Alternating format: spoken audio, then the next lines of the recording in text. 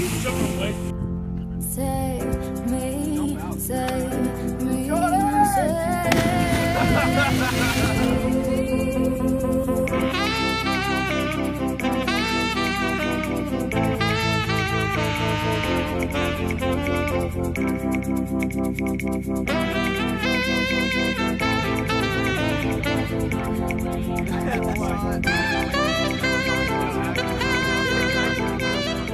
Adam was my older brother, so I've known him all of my life. We were always so close because our friends were like about the same age, so he would drive me to school. And he was my friend and my roommate. I first met him when he moved to Portsmouth. Met him by just moving in with him. Just was like, hey, I'm TJ. He's like, hey, Moser, and hit it off ever since. You know, just instantly a best friend, instantly. He was a good friend. I knew him for about 3 months. Worked with him, lived with him, hung out with him, went out with him, did everything with him. We all lived together. We'd all go through the same, 9 to 5 work schedule week and get home, and it was just, that's what you look forward to. Just going home to all your best friends. My roommate, my coworker, my wingman, always there to make fun of me when I needed it and when I didn't need it. Adam Moser was my boyfriend's roommate. He quickly became one of my good friends just because I hung out at that apartment all the time. Again, to me personally, was always so supportive, helped me with guy issues, I helped him with girl issues, ever since like middle school. There was nothing I could say or nothing he could say that we didn't bicker back and forth about each other till a couple of months into it.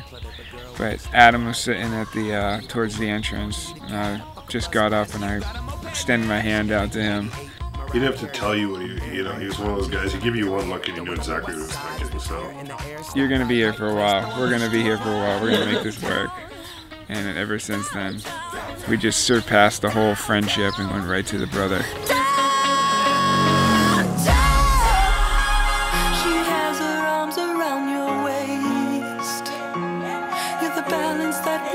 Bright, fun character. He was an intelligent guy. We would just watch TV, Discovery Channel, just anything. Right, we're talking about a kid who studied actuarial science. No one even knows what that is. What are they doing?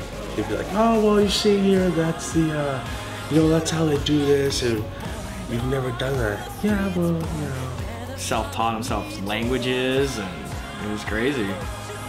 He just knew something about everything. Just crazy. I remember I decided to move out west to Colorado, and I still remember the conversation I had with him. I was like, hey, I think I'm gonna head out. And I remember him telling me, he's like, you better go, and I will visit. You need to go. He'd be like disappeared for 20 minutes. We're all like relaxing and minding our own, and all of a sudden we just hear from a faint distance, hey! I'm like, where's that coming from? And there he is, way up at the top of the highest tree there, just barefoot and all, giving us the wave. Backflipping off a 50-foot rock. He was just such a great spirit and such a big personality to be around. He really drew people in, and he was so charismatic. He just made you feel special. That's who he was. He would talk, and he was funny. Yeah. He was the kind of guy, you gave him 5 minutes and you liked him. He just knew when to talk, he knew when not to talk. He knew what to say, and you knew what not to say. he embodied everything that you wanted out of one of your boys and employee.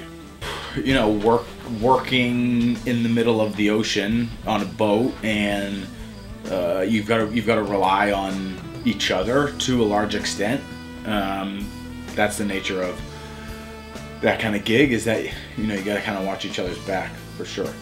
He had this wise guy, smart ass smile. So, but he loved working with PJ. He loved working with his hands, stones, building things. Move that pile of bricks.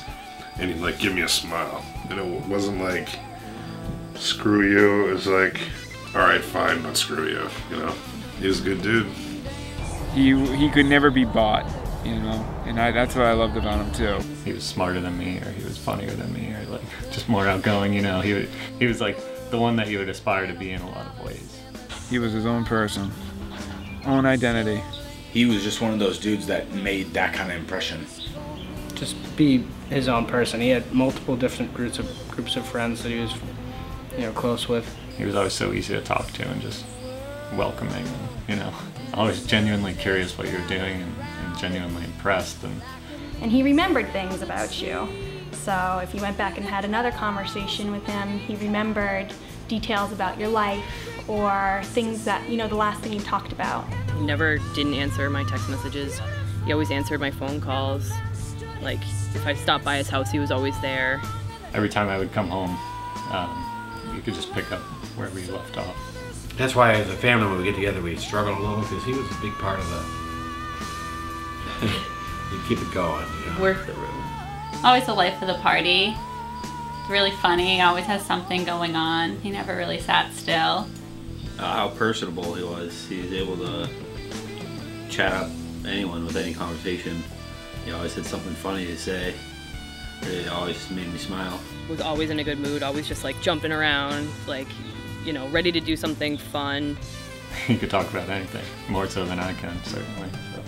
Definitely knew how to get everyone together and having fun. And we had lobsters. We were cooking them, and it was kind of hot in the house. And we were getting ready to set up the table, and everybody was here. We looked out, and he started a fire on the fire pit and set up chairs around it. And 15 minutes later, we eat lobsters outside.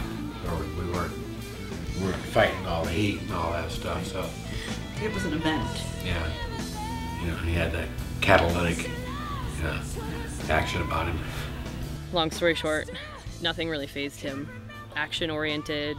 He was always down to do anything, you know what I mean? Like, he was always, if we were like, yo, we're gonna go play wiffle ball, he was the next one up at bat, you know what I mean?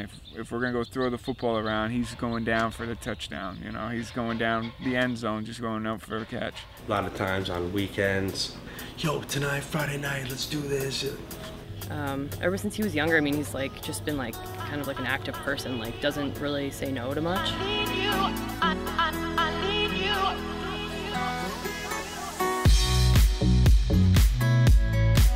He'd be down to do what the group was down to do, but he also wouldn't be afraid to be like, nah, I'm gonna go do this today.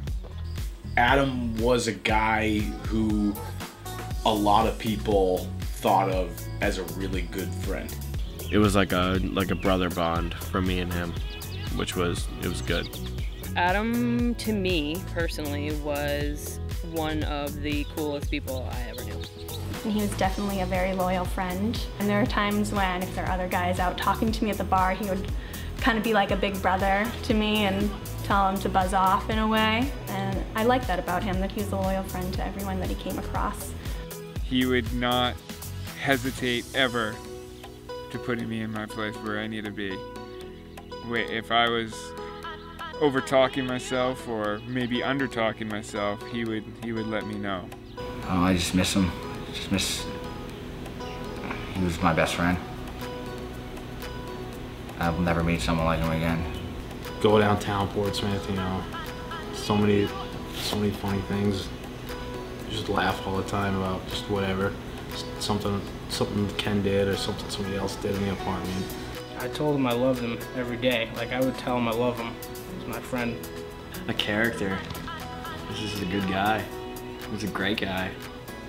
We love him. I mean, he made everything so much better. Happy as can be. And he had that down-to-earth appeal to him, and he always made sure I could be my best version of me. Yeah, he was awesome. Solid dude. I wish that I would do anything to bring him back. He was the greatest guy ever. Definitely more than just an older brother, you know. Just one of the best for me.